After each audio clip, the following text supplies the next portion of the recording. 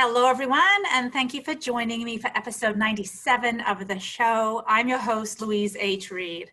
Each week on the show, I invite you to sit in on a conversation with a new guest, someone who is an incredible example of taking brave, bold action in pursuit of their dreams and goals, and share their journey on the show to help you do the same in yours. My hope is that you walk away from the show inspired and equipped to level up in your own life and leadership. My amazing virtual assistant, Mel, has started capturing notes and quotes from each show. So if you want a copy of these each week, simply go to my website, subscribe to my email list, and each week I will send you the best notes and quotes from each weekly show. And today we have an amazing guest reappearing on the show who has got a whole bunch of awesomeness that he's going to share with us around his new book and all sorts of other things too, but around his new book. So you definitely want to get on that list so you can listen and know that the notes are coming your way shortly. Finally, remember that I love to give away exclusive Lady Boss Loyalty swag as a way of saying thank you to each of you for listening each and every week. Simply comment on a podcast episode with the hashtag LadyBossLoyalty and you will automatically be entered. So let me introduce you to today's guest. I'll share a little bit about Mike and we will hear from him in a moment. So Mike Robbins is the author of 5 books, including his brand new title, We're All in This Together, Creating a Team Culture of High Performance, Trust, and Belonging. It comes out May 5th. For the past 20 years, Mike's been a sought-after speaker and consultant who delivers keynotes and seminars for some of the top organizations in the world. His clients include Google, Wells Fargo, Microsoft, eBay, Harvard University, Gap, LinkedIn, and the Oakland A's, and many, many more. He and his hard work have been featured in the New York Times and the Harvard Business Review, as well as on NPR and ABC News. He's a regular contributor to Forbes, hosts his own weekly podcast, and his books have been translated into 15 different languages. Mike, welcome back to the show. Hey, Louise, thanks for having me back. It's good to be here, and I'm looking forward to our conversation. Thank you. Me as well. So for those listeners who weren't perhaps listening back episode 28, which is when you were on the show, this one's 97, right. Yeah. Tell us a little bit about your career up until now, because I want to jump into the book, but yeah, give us a little bit of context. Well, I mean, I guess we probably talked about this a couple years ago when I was on, but for the last 20 years, I've been doing the work that we're going to talk about in my book. But my early life, I grew up here in California, down in the States where I still live. And I was a baseball player all growing up. I actually got drafted out of high school by the New York Yankees. Didn't end up signing a contract with the Yankees because I got an opportunity to play baseball in college at Stanford. So I went to Stanford and played there. Then I got drafted out of Stanford by the Kansas City Royals, another one of our pro baseball teams. And I signed a pro contract, and the way it works in baseball is you sign a contract with a major league team, whether it's the Yankees or the Royals or the Blue Jays or any of the teams in the major leagues, right? You have to go into the minor leagues and try to work your way up. Unfortunately for me, I got injured when I was still in the minors. I was a pitcher. I hurt my arm my 3rd season in professional baseball, and 2 years, 3 surgeries later, I was finally forced to retire from baseball when I was 25, but I had started at 7, Louise. So I basically played baseball for 18 of the first 25 years of my life. And I was devastated, right? The injury and the end of my career was really hard personally, but I had become fascinated by 2 specific things when I was playing, particularly by the time I got to college and when I was playing professionally. The first thing I was fascinated by was I noticed that it wasn't always the most talented people that were the most successful, and it wasn't always the most successful people that were the happiest or the most fulfilled. And I started to really question that and try to understand that. Wait a minute, well, how do you turn your talent into success? And if you have any success, how do you actually translate that into being happy and fulfilled? I'd never learned that. The other thing that I noticed, and this really relates to my new book and a lot of the work that I've done for the last 20 years, is that it wasn't always the teams that have the best players on them that were the best teams. Because I was on some teams sometimes where we had, talent was good, team wasn't very good because like people didn't get along, or there were a lot of egos, or there was infighting, or people were mad about whatever. And then I was on some other teams where, the talent was decent, not great, but the team was fantastic. Like, cared about each other. We had fun together. We figured out, and in sports, we call this chemistry. Mm-hmm. No one can quite define what the heck it is, but when you have it, and you definitely know when you don't have it. And it's not just some warm, fuzzy, touchy feely thing. It like makes the team play better we would beat other teams that had better players than we did. I also always found it was easier for me to succeed when I was on a team with good chemistry than bad chemistry. So my baseball career ends. I'm super bummed. I moved back home to the San Francisco Bay Area where I grew up. I get a job in the late 90s working for an internet company doing sales. I figure the business world, the tech world is going to be super different than the sports world. And it was. But I noticed the same things that I'd been fascinated by as an athlete. It wasn't the most successful people that, the most talented people that were the most successful, and it wasn't the most successful who were the most fulfilled. And that team thing was definitely that team chemistry thing. In business, we just call it culture. It's the same thing. And I was like, ooh, I'm interested in that. So after just a couple of years working for some tech companies in the late 90s, I started my consulting business 20 years ago, really with a curiosity on how can I and how can we take whatever talent we have, turn it into success? If we have any success, actually have some fulfillment. And collectively with our teams and groups, how do you create that kind of team chemistry, that kind of team culture that allows people to thrive? And that's really what my new book, We're All in This Together, is all about. Is the first time of all my books that I actually wrote a book specifically on what are the key elements that teams really need in order to thrive. And look, when I wrote this book, I knew it was going to come out this spring. It's actually, you said May 5th, with the publisher actually moved it up a couple weeks because I didn't expect it was going to come out in the midst of this global pandemic, of course. But what's been odd, but also really resonant, is that everyone seems to be using this phrase, we're all in this together, because now more than ever, we really are. So many paths we can go from there. Thank you for that, the insight. And I know you talk about that in the beginning of your book. You have in your prior books, or certainly the last book that I read as well. Yep. What you talked about it a little bit, but what have you learned since your last book came out, which is Bring Your Whole Self to Work? Right. It wasn't that long ago. It wasn't. It came out in 2018. You and I talked about it here on your show. And, that book had 5 principles in it. The 5th and final principle is called Create a Championship Team. And again, I've been talking about and researching team performance, team culture for years. And after I got done writing that book, Bring Your Whole Self to Work, I just had this really strong sense that I need to write another book right away, for me right away, within 2 years. My wife, Michelle, our daughters, they were not on board with me writing another book because it's a process, right? The writing process, it's right. It's a whole thing. Emotionally, practically, time-wise. And, but I just was like, I have to write this book. I have to write it now. I want to basically double click on the championship team thing and go even deeper into that. And I also felt like I wanted this book to come out specifically in 2020, knowing that here in the US, we're in the midst of a presidential election, an incredibly divisive time in our country. In just about every country on the planet right now, there seems to be this intense level of divisiveness. And so while the book and my work isn't about, politics per se or society, but it really, I just keep getting the message more and more in so many different ways that we're really more alike than we are different. There's so much more common ground amongst us as human beings, even with all the differences that are important for us to acknowledge and understand as best we can.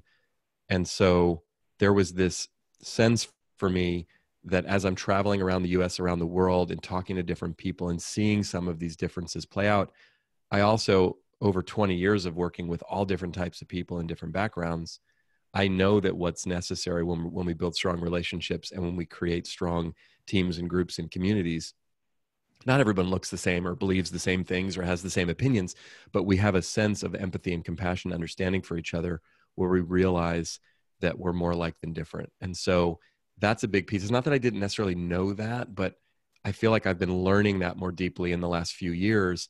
And for me, it was really important to put that in this book. And a lot of my research came back, especially the stuff around inclusion and belonging, that I just feel like it's important for us to be focusing on and talking about. And again, given the environment that we're now in, the irony of right now is that we're all separated because we have to be home to stay safe and stay away from other people. But we're also universally connected by this pandemic that none of us have ever experienced before. It's quite remarkable. Obviously, just not meaning to gloss over the tragedy of it, because clearly, right. there are no words for that.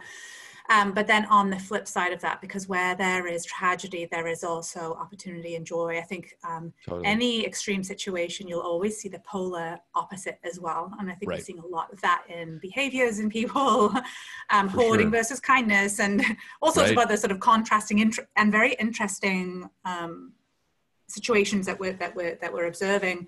Absolutely. Well, and I heard Elizabeth Gilbert, who I love, who's the author of Eat, Pray, Love, and a bunch of other great books. I heard her say it this way, that like there's a, significant number of people, obviously, who are significantly impacted by this physically, like getting sick, and the people who are dying. And to your point, we can't gloss over that. That's real.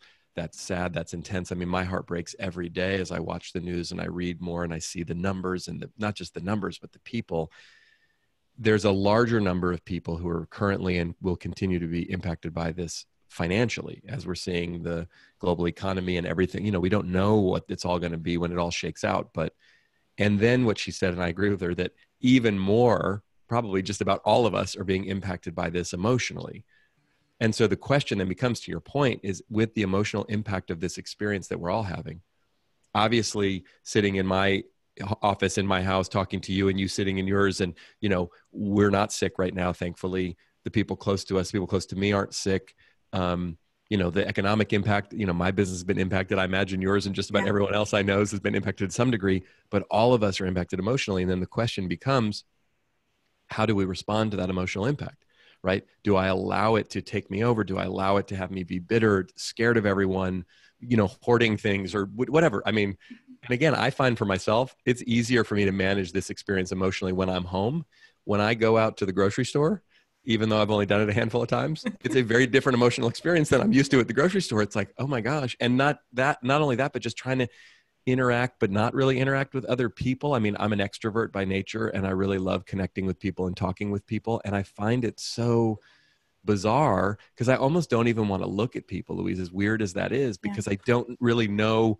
I'm not someone who finds myself all that often socially awkward, but I feel socially awkward because I'm like, I'm not supposed to get too close. I don't want to touch people. I don't want to get close to people. I don't want them to feel uncomfortable. I don't want to. And I've got my mask on and my gloves on, and it's just like, it's the rules have changed. Weird, right? Yeah. Yeah, the rules have changed. And I think to your point, when you were bringing, we started talking about this as it relates to inclusion, I think what's neat, and even why you decided to double click on that last chapter of your prior book, Bring Your Whole Self to Work, and that's what sort of birthed this, we're all in this together, is that the topic of inclusion has really evolved over time. So while your interest are, it's all integrated, it's all connected, isn't it? Because while your interest in that has deepened as you have gone through life and through, all of the 20 years in this industry, we too are evolving as a society. And this area of diversity and inclusion and belonging is an area of focus that some people just put their whole entire career into. Absolutely. Well, I talk a little bit about this in the book. I mean, one of the things for me, my background, so I grew up, as I was saying, California, in the city of Oakland, California, super diverse city. I'm white, I'm straight, I'm male, obviously, right?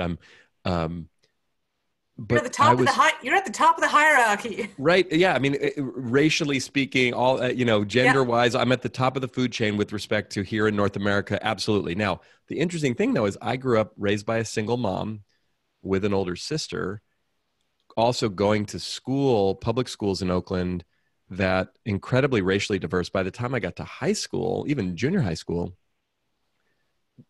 being white was not the majority in the environments that I was in. As I talk about a little bit in the book, I played, in addition to playing baseball, I played basketball. I was the only white kid on our team in high school. I was the only white kid in the whole league. Every single other kid on our team and in our league was African-American. And it wasn't that odd for me at that time because that was kind of the environment that I was in. Although there were so many things that I learned from that experience that I don't know that I fully understood and appreciated until I had some time and some distance and some perspective. And when I went to college, I played baseball in college at Stanford, but I ended up getting my degree in American Studies with a specialization in race and ethnicity. Just based on my interest and how I grew up and where I grew up and the things that were happening at the time, my senior year in high school, There were the riots in Los Angeles after the verdict of the Rodney King case. Yep. So there were things like that that were really pivotal. Now, fast forward to after my baseball career ends and I start my business 20 years ago, my first thought was like, I want to talk about and teach about diversity because I'm interested in these things. I know some stuff about this. I studied this in college. I have some unique experience. Even at that point, at 26 years old, realized, oh, I'm white, I'm straight, I'm male, right? I understood more of being sort of in the majority in that perspective. But at the time, and even for many years, up until just the last few years, I thought to myself, I'm not sure anybody really wants to listen to a white straight guy talk about these things because A, what do I know? Or people will assume, what do I know? And B, I might unintentionally or even at times intentionally upset and offend people who have more lived experience, right? Do a group of women really want to hear a man talk about gender? Do a group of people of color really want to hear a white person talk about race? And I was like, I don't know how to thread that needle. I think I'm open and willing to talk about it, but I'm a little scared and uncomfortable and not sure. So I just sort of shied away from it. And for many years, with a lot of respect and appreciation for people who are doing that work and have that lived experience, super important, I just decided like, that's not my thing. And in the last couple of years, what I've realized for myself personally, and I believe this to be true in a larger sense, is that if we're really going to create environments of diversity and inclusion and ultimately belonging, everybody has to participate in that. And in fact, those of us, again, if we're going to have more gender equity, men need to engage in that conversation as much or more than women do and really listen and learn, but also advocate for and be allies and sponsors of things. If we're going to have more racial equity and inclusion and diversity and understanding, people who are white, who may not walk around thinking about their race nearly as much as people who are not white, particularly in certain environments, have to be willing to pay more attention, listen, learn, and be willing to at times say and do things, not intentionally, but oops, I said the wrong thing. Oops, someone thinks of me this way. And I've started to realize like part of the journey for me with understanding some of my own privilege is being able to use it in a way that I feel like is beneficial to other people, not in some holier than thou way, but in a sense that like, what's the whole point of having any privilege is so that we can, if we choose to, use that privilege to benefit those around us. And to me, again, like that's so important when we're talking about teamwork and culture, but I also just think it's a really important place with where we are in our society right now. And I think that really speaks to why, 20 years ago, I think your sense was right, that people probably didn't want to be listening to a white guy talk about diversity and inclusion. We weren't there yet. Right. We weren't ready yet. I don't think as a society, and now there's that recognition, to echo what you said around, we all have to be part of the solution, especially those in positions of privilege, to speak out and invite others to the decision-making table, to the conversation. And so I love how you bring that up in your book. And I think that's why, because it is such a personal thing for you that goes back to your childhood, it's part of your own DNA, that comes through in the way that you write the book. And I really enjoyed that. Well, I appreciate you saying that. I mean, I think one of the other things for me, and again, I think there's a part of like my work is always focused on at its core, authenticity, appreciation, and my intention. And again, I try to, again, not to sound sort of holier than thou about it, but my intention always is if I'm going to get up on stage or if I'm going to get on a podcast or I'm going to write a book or an article or do anything, lead a workshop. And what the intention of it is like, let's talk about authenticity, bringing our whole selves to work. I got to first and foremost be willing to do that myself, separate from whatever I'm trying to teach. It's like, am I actually doing what Gandhi taught us, which is being the change, being the thing that, right? Now, and that's not to say that I don't have all my own issues and challenges and shortcomings and all of that, which we all do. But one of the things, especially with respect to diversity, inclusion, belonging, is that I think what's needed right now more than anything too, particularly for people who look like me, is an ability or willingness to model the messy, uncomfortable nature of those topics and those conversations. Mm-hmm. And part of the reality is Brene Brown said something in her Netflix special that I thought was so important about this. She said, look, the mere fact, any of us who think, I don't want to talk about those things because they're uncomfortable, that's the epitome of privilege, right? Like, I don't want to deal with that. That makes me feel funny, or people judge me or think I'm weird. I'm not going to do it. Understandable. I'm not judging that, but that's actually, again, it's like, well, I don't really want to think about gender because like, I don't have to because I'm a man. So you just deal with it and let me know what you need. I'll see you later. right? Because in some way, and that's the point, is that if we can allow ourselves to step out of our comfort zone and pay attention to other people's experiences, and that's the thing, that it's simultaneously, here's one of the paradoxes of my book and my work, is that I believe simultaneously that we are more alike than we're different. There's way more common ground for us as human beings than I think we often realize on the surface. And at the same time, we walk around in the world in very different ways. And we can even look the same, be the same age, the same race, the same gender, the same orientation, like check all the boxes. And your life experience could be really different than my life experience. Your personality could be really different than my personality. The way you were raised, right? The stuff that freaks you out, the stuff that excites you is going to be really different than mine. So it's like holding that paradox of all the incredible, beautiful diversity of us as human beings.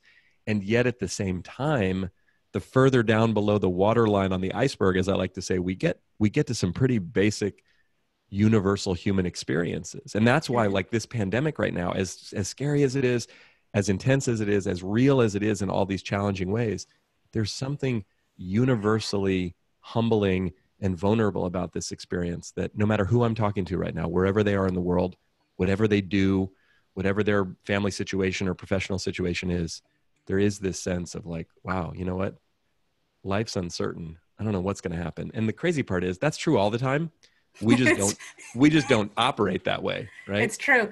Yeah, the situation is one that, as you mentioned earlier, that we've never experienced before in our lifetime. And it strips away all of the differences and really brings us to our core. And to your point, being more similar than different. Yeah. I'd love to, you've mentioned a couple of cool things that are in your book that I'm not ready to go into yet. One of them is the iceberg. And I do have that one earmarked to ask you about, because that was that, and I can't remember the other exercise. It's earmarked somewhere that I wanted to ask you about, because I just thought it was really pivotal. But your book is organized into 4 key pillars. Can you just briefly tell us what those things are? And then I've got some questions about a few of them. Yeah, the pillar number 1 is to create psychological safety, which is basically group trust. We can talk more about that. The second pillar we were sort of already talking a bit about is to focus on inclusion and belonging. The third pillar is to embrace sweaty palm conversations. I had a mentor years ago say to me, Mike, you know what stands between you and the kind of relationships you really want to have with people? I said, what's that? He says, probably a 10-minute sweaty palm conversation you're too afraid to have, which is very true. And then the fourth pillar is to care about and challenge each other. So it's the balance of both caring and challenging, not one at the exclusion of the other, but to really do both. And that's fundamental for great leadership, but ultimately for great teams. And so tell us, for those who might not be familiar with the term psychological safety, what that is and why it's important. Well, again, it's essentially group trust. It means trust is a one-to-one phenomenon. So you and I can have trust with each other or not in our relationship. And it's based on our experiences with each other, you know, lots of stuff that's happened. And we all know what it's like to have trust and then not have trust with someone, but that's more of a relational one-on-one thing. Psychological safety is the group. How safe does the group feel? The dynamics of the group, the norms of the group, how we operate.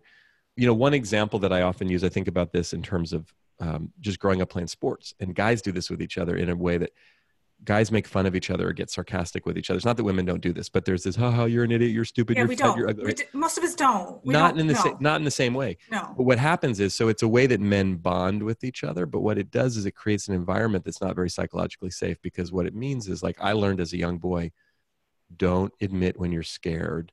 Don't show emotion unless it's like a little bit of anger or a little bit of passion, but otherwise, like, don't cry. Definitely don't cry. Don't do anything that shows any weakness or vulnerability, because that will get exploited and made fun of, right?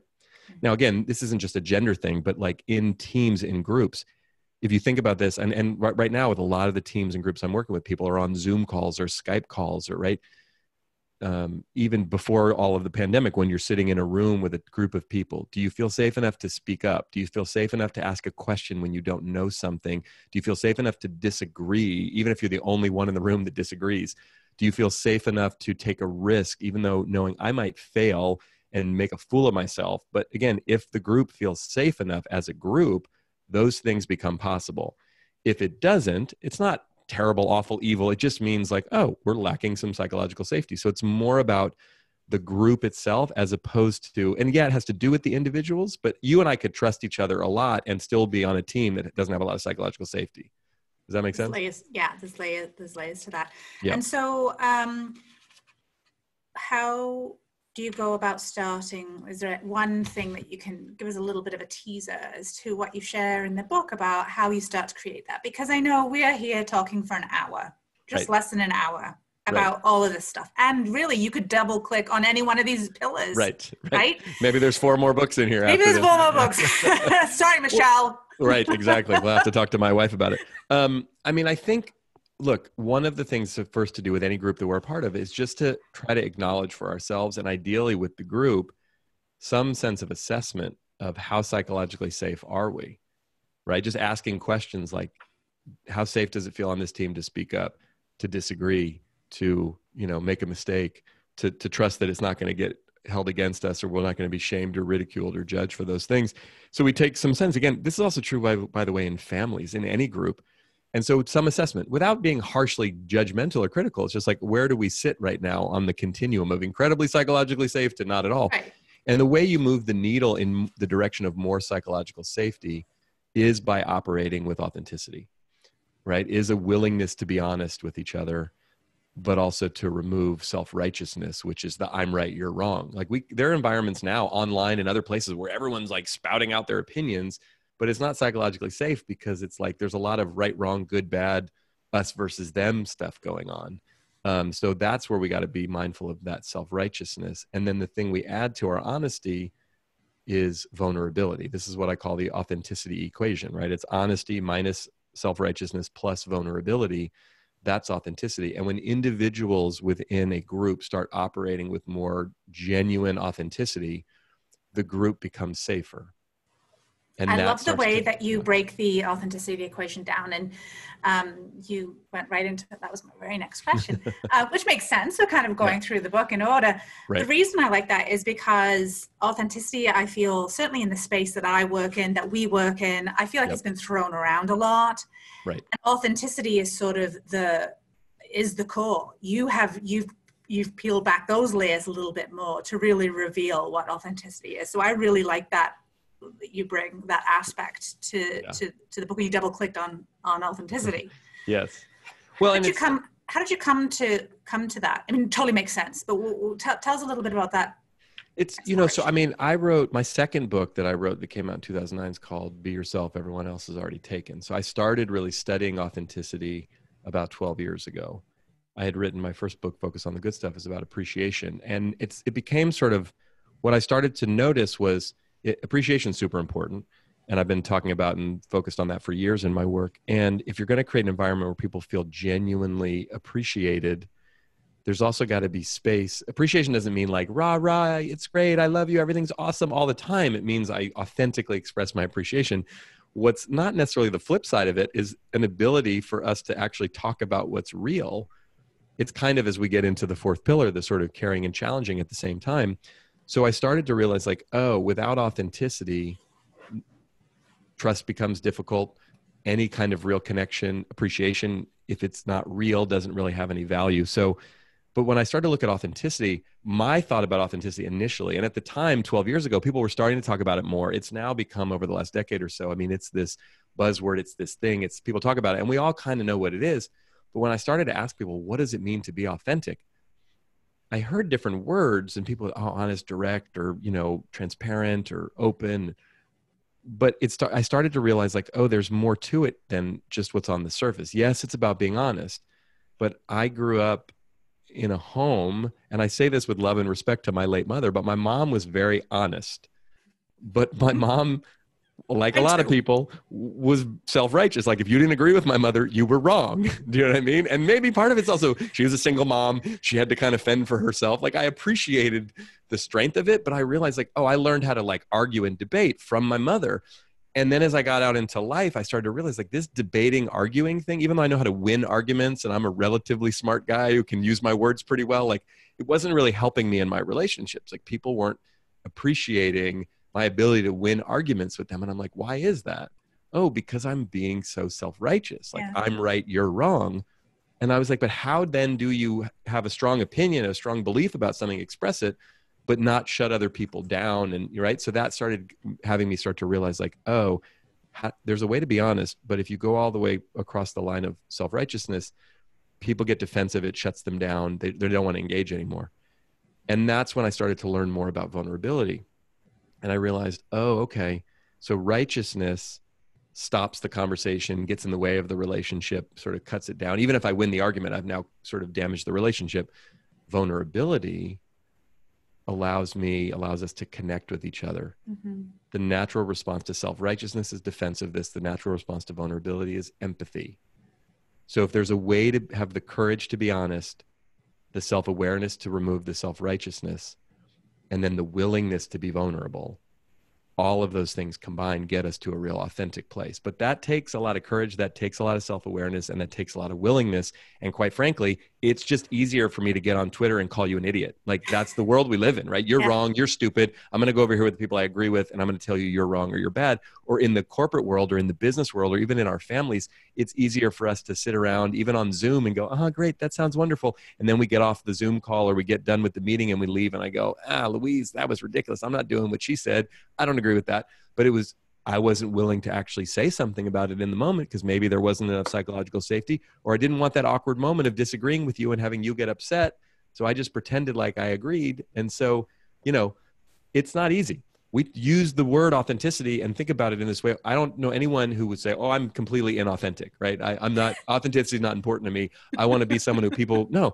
But then actually being authentic is way harder than just saying we're going to be authentic. It is. And so thank you so much for digging into that a little bit for us. I wanted to ask because A, I was curious, and B, because I know these things don't come, sometimes they come in a light bulb moment. They might come together in a light bulb moment, but they aren't elements that you just learn one day. It's a series of experiences. It's years of writing, of working with different companies around the world, that you start to gain research, that you start to gain awareness into these things. And so a very, very, very simple equation, hard to do, a lot of work gone into that, but the simplicity of it and power of it is just immeasurable when you choose to lean into it. And I just love it and see so much power in that. Well, I appreciate you saying, one of the things that I think for any of us, and I'm sure there's a lot of people listening to us right now who, among other things they do in their lives, either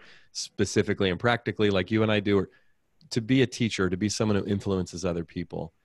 Look, it's not easy. And I think we have to be careful because, again, and all of us have a platform these days where we can then not just spout off our opinions, but let me share you my wisdom and right. I think it's important for all of us to pay attention to, like, where are we getting information and wisdom from? Not that anyone's going to be perfect, but what's the source of it? But another thing that I've learned over the years of doing this work myself is that it often takes me a really, really long time to figure out something super complex for myself in a way that I think I can then communicate and articulate to people in a way that seems relatively simple on the surface.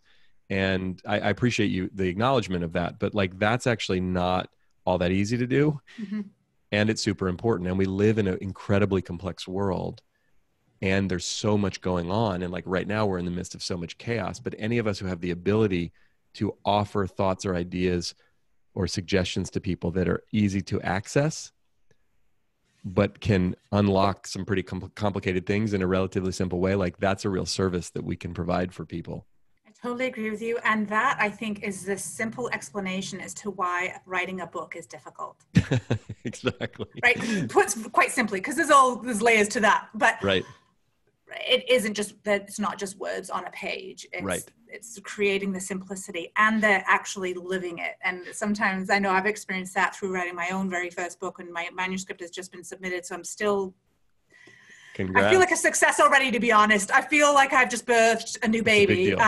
Well, and look, for what it's worth, having now done it 5 times, which I still, by the way, blows my mind. Like I always hated writing. I don't even know how you've done that. Well, but again, and we have 2 children. I didn't give birth to either of them myself, obviously. but it's obviously different in so many ways. But I think the first one, just like the first baby, is just really hard, really scary, really confusing. Like you just don't know. You've never skied down the hill before. Right. I think doing it multiple times now, there's a part of it kind of like having babies that's like, it's both really hard and painful and uncomfortable and confusing.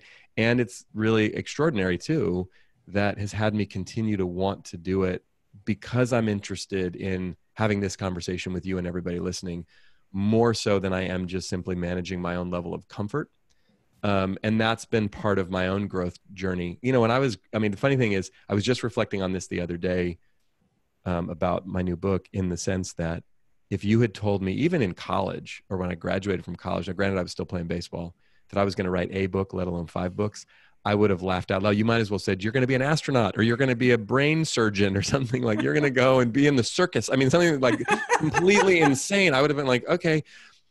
But what I realized, Louise, and this I think relates to a lot of people who listen to your show, is that there was this deeper yearning in me, this deeper calling in me. I used to wander into bookstores when I was going in my early 20s. I was going through some really difficult times mentally, emotionally, and I was drawn to the self-help section of bookstores. And I wasn't a big reader. I didn't like to read. I learned how to read late as a kid. It wasn't my favorite thing to do. I'd rather be playing outside than reading a book. But I'd wander into these bookstores, and I both wanted to buy these, and I bought a bunch of books, some of which I read, some of which I never even read, but I was just like, I need help. I need wisdom. I need insight. I don't know where. And I was moved and inspired, but I also had this other voice in my head that kept saying to me, you're supposed to do this. And I'm like, I'm supposed to do what? This, like who, first of all, who's talking to me? And second of all, how am I supposed to do this? And so I say that because I do think sometimes when our vision of whatever it is big enough, even if it scares us and we don't know how to do it, it starts to pull us in that direction, and it kind of just forces us through. So again, like my commitment and my vision and my passion for this work is more important to me than even when I have to negotiate it with my family and figure out the time and go away to write and do all that stuff. It's like, I'm more committed to the outcome of this than I am to managing the process. Yeah, what a great story, and something to your point that I think many can relate to. And if you are listening and stuck in that phase, know that that is normal. That discomfort is normal as well. And totally, there's nothing wrong. In fact, just keep going. Totally. And look, most of us in life, if you listen to most successful people in any genre, I remember seeing one of the co-founders of Twitter I saw speak at a conference a bunch of years ago, and he told this great story about how Twitter started. He and the other 2 co-founders were trying to start something and it wasn't going well. And they literally got in this huge fight with each other, the 3 of them. And they were screaming at each other, and they finally we need a break. And they took like a couple of weeks off that they didn't talk to each other. Oh. And in that break is when the idea for this little, what they were calling a mini blogging site that didn't even make sense and people thought was stupid and insane, right? And they came back together and they started to brainstorm this idea, and what birthed out of it was Twitter. And then he proceeded to then say, for the next however long it took, year or 2, as they were trying to get it off the ground, up until the point when it finally really hit and took off, they all thought it kind of sucked and didn't think anything was going to happen. Do you know what I mean? And what he was basically saying was like, look, even when things turn out really well, there's a whole process that goes on in the journey of creating it that mostly, again, any of us who've created anything, whether it's a relationship or a book or a business or anything else, the doubt, the fear, the stuckness, that this is the worst, stupidest thing I've ever done, all of that stuff.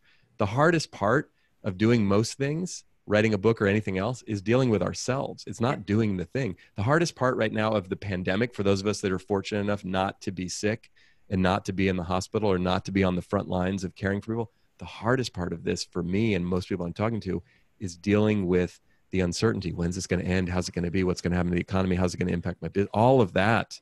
When do I get to see my friends? When do I get to hug people? When do I get to go to a sporting event? All of that is the part that's really hard. The day to day, yeah, it's a little weird, but like I'm sitting here in my office, I'm having a conversation with you, I'm with my family, like I'm fine. Mm-hmm. Most of us are fine. It's just when we get into our brains and we start catastrophizing about what's coming, that's when it gets hard. Oh yeah, our biggest barrier and our biggest cheerleaders between our ears, for sure. Absolutely. For sure. Absolutely. So pillar number 2 is around focusing on inclusion and belonging. Tell us a little bit more about that pillar. Well, we talked a bit about it from the diversity standpoint, from the inclusion standpoint. One of the things that I found when I was researching this that was really eye-opening to me, and again, it's kind of like the paradox of how we're talking about the pandemic. I don't want to minimize by any stretch of the imagination the challenge and the hill we still have to climb with respect to diversity. And anybody listening, again, especially if you're not white, straight male like me, you know better than I do what that experience is like. You know, Louise, way better than I do what it's like to walk around in the world as a woman. It doesn't mean you can't be successful. It doesn't mean you don't have opportunity. It doesn't mean any of that. But I know from talking to enough women, there are lots of challenges that exist for women that just don't exist for men. That said, when I started to really dig into this and I was focused more on inclusion, diversity being representation of, many, many different people, as much inclusion being more about, okay, let's include everybody. What someone said to me in this really simple but profound way is when we focus on inclusion, as important as it is, we're basically still reinforcing that there's an in-group and then there's a whole bunch of out-groups, and that the in-group can do a better job, which I totally agree with, and is part of what I was saying earlier, to include the people who might feel excluded as much as possible. And while that's important, ultimately where we want to get to, if we're really going to create a strong culture within a team, group, any type of environment, is where people really feel like they belong. So there's no in-group and out-group. There's just a bunch of people who belong to each other. And when I started to look at that more, I realized, belonging, it's a fundamental human need, right? You look at Maslow's hierarchy, It goes physiological, safety, belonging, esteem, and self-actualization. Those are the 5 needs that Maslow taught us in his hierarchy of needs. Everyone needs to feel like they belong, whether they're male or female, whatever their age is, whatever their race is, whatever their background is. And look, clearly there are some people who've had more experience in life of feeling like they don't belong based on those factors than others. But all of us know what it feels like to belong, and all of us know what it feels like to not belong. So everyone's actually qualified and empowered to engage in a conversation, not just a conversation, but in focusing on belonging, because it's necessary and we all need it. And we all know what it feels like on both sides of that equation. Because one of the things that does happen, and I see this happen for a lot of well-intentioned, and I'm not trying to be the white straight man apologist here, but when I talk to other people like me, I will hear people say very earnestly, especially in the last couple of years, look, Mike, I want to do something. I want to say something. I want to be an ally. I just don't know how. I'm scared. I say this and people think I'm sexist. I say this and people think I'm racist. I don't pay attention to that and people tell me I'm this, I'm that. And I don't, like, how do I include myself in a conversation around inclusion if I am not someone who feels like I need to be included because I'm already included? Do you know what I mean? So it's complicated. But if I say, hold on, let's flip it and talk about belonging. Have you ever had an experience in your life where you didn't feel like you belonged? Yes. Okay. What was that like for you? Now, all of a sudden we get into a more real conversation of their own experience of not belonging. Have you felt like you belonged before? Yeah. What was that like? Why did you feel like you belonged? Okay. Now we change the access point at which we're looking at it. Now everybody is sort of required at some level to make sure everyone else feels like they belong, not from an in-out perspective, but just from a more harmonious perspective, if you will. Yeah. Well, it sounds like everyone is gaining access through the same way. Yeah. Right. And again, and understanding privilege that we don't start at the same place. Look, one of the stories that I share in the book that I found that I thought was so poignant, a high school teacher wrote this and shared it online, and I put it in the book, the way he teaches about privilege in his high school class. He said, what I do is all the kids are sitting in their desks in rows, and I hand out pieces of paper, blank piece of paper. And I say, everybody crumple up your piece of paper. And what he does, he said, I put a garbage can in the front of the classroom. I say, this can represents making it, success, riches, whatever, you made it. So sitting in your desk, I want you to take the paper ball and throw it into the can. If you make it, you made it. If you miss, sorry, you didn't make it. And immediately what happens is the kids in the back of the class start complaining. Wait a second, hold on. This isn't fair. I have to shoot it from way back here, and those kids up front are shooting it, right? And then he stops everyone. He says, okay, hold on. He stops the conversation and he points out, look, this is not easy for anybody. Even the kids in the front row still have to throw their little paper ball like 10 feet to get it in the can. So it's not a slam dunk. Everyone has an opportunity. Just some people's shot is easier than other people's shot in the class. And he said, do you notice, by the way, the people complaining the most are the ones furthest back because they have the hardest shot. And then he says, I end the lesson by explaining to everyone that education is a privilege that not everybody has. And so it's up to you to use this privilege in the best way you can to give opportunity to other people.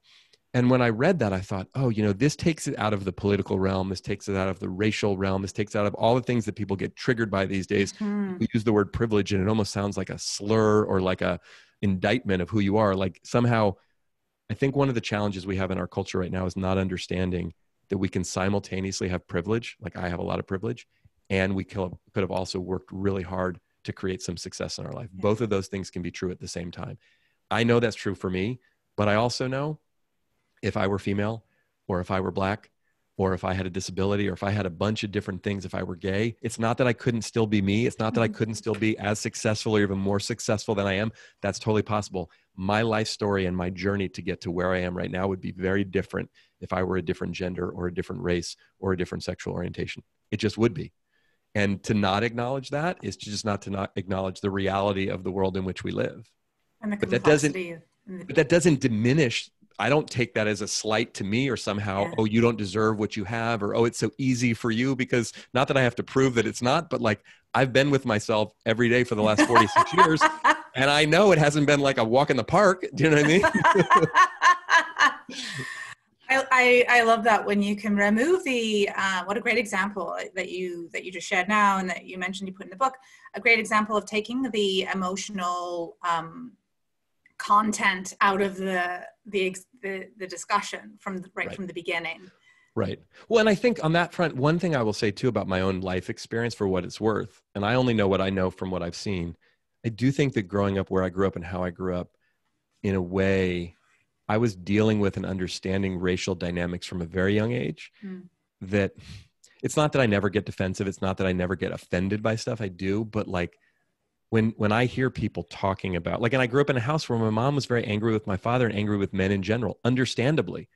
Right. But like, I don't get super defensive when I hear women expressing their anger about men, because I know I just pay attention to the world. And it's like, if I were female and I walked through the world in a female body up to this point, I would probably have a number of experiences that would have me be angry with men in certain ways. And so I have compassion and empathy for that, not defensiveness, because I don't feel like, I think, again, we can take collective responsibility. Mm-hmm. I've written a couple of posts over the last few years, like really challenging men, like, men, we have to do better. This is not okay. Collectively, what are we doing? How are we not modeling for our sons and our brothers and our young men that, like, this is how men operate? This is right. That said, I think there's a way to listen to that and not have to self-identify, if that makes sense. Right? That, oh, that's like, it's an attack on me. If you're saying I'm angry with men in general, I might, point out that not every man is the same, but that's true for not every woman is the same. But it doesn't have to all of a sudden, then I have to go into some defensive crouch that now I have to go defend men. I can listen to, like, where's the pain coming from, or why is the anger there? And that's part of where we can all support each other. I think you said a really important word there that I don't think many of us do very well, and that's listen. Yeah. And we have talked about 2 of the 4 pillars. We're approaching the top of the hour. 2 that we didn't get a chance to talk about: embrace sweaty palm conversations. Yes. And care about and challenge each other. My wonderful listeners, you're going to have to grab a copy of Mike's book. I'm not very short-winded, as everyone's now learning, if they didn't already learn that about me. No. Well, but I kept it going. I think this is what I love about you, what you bring to the show, which is why I was thrilled when you wanted to come back on and said yes to coming on. And I think it just gives a richness to understanding the person who wrote the book. And yeah. Well, thank you. I mean, I think, I can touch on those briefly, though. I mean, the sweaty palm conversation one I mentioned earlier about what my mentor said to me, the crux of that is really about being willing to both give and receive feedback and to engage in conflict in a healthy way. And neither of those things are usually all that comfortable for any of us. However, if we're unwilling to give or receive feedback, or we're unwilling to engage in conflict, it's very difficult, if not impossible, for us to build trust, for us to have that psychological safety we were talking about earlier, for us to ultimately grow in the way that we need to.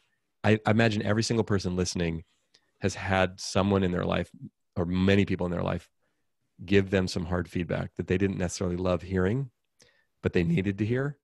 And I'm always so grateful. I can think back to moments in my life when someone said something that I needed to hear in those moments. I didn't want to hear it. I didn't like hearing it, but I'm so glad they said it.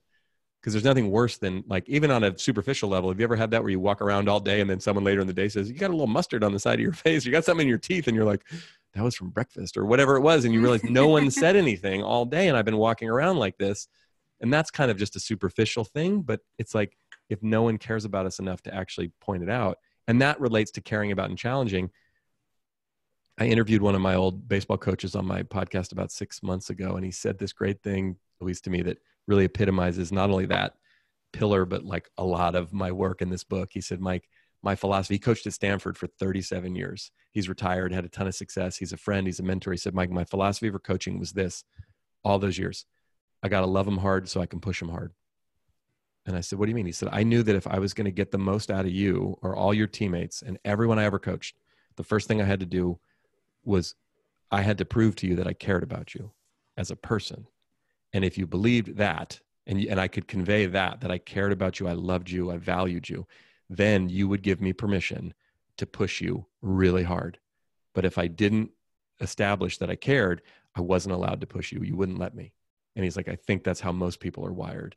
And I said to him, I agree 100%. And that's what I see all the time. When we care about people and they know that we care about them, and we create an environment where people know you're valued, you're cared about, you're appreciated, then we implicitly or even explicitly give them permission. You can push me to the absolute edge of my limit and past, and I will listen to you and I will take it. I may not always agree with it or like it, and that's what great teams do for each other. I love that. I think it's a great way to put an exclamation point on our time together. Mike, a huge amount of gratitude for what you do, for spending this time with me and sharing your awesomeness with my listeners. How can people find out more about you, get their hands on the book? Just tell us exactly where we should be directing them. Great. Well, thanks for having me again. And thanks for asking that. The book's actually out now. As I was saying, our publisher put it out early. So people can just go to mike-robbins.com/together. That's the special page we set up on our site where you can learn about the book. And there's even some free bonus material you get when you go there and order the book on that page. Awesome. Again, Mike, thank you. And I look forward to seeing the great success that comes from this, your 5th book. And of course, what books come next, because there will be more. I'm sure. Thanks for having me back. Absolutely. And of course, thanks to all of you as well, my loyal listeners, and remind you that information about my show and my guests can be found at www.louisehreed.com. Also, a big shout out, as always, to 2 men in my life this show would not happen without: Cameron Steele at Contact Talk Radio Network, and of course, my better half, or my other half, Jay Andrews. If you've been inspired by today's guest and are ready to level up in your own life and leadership, please contact me through my website and let's get growing. Until next week at 11 a.m., where there'll be a new show dropped, I'm Louise H. Reed, wishing all of you a bold and courageous day. Goodbye, my friends.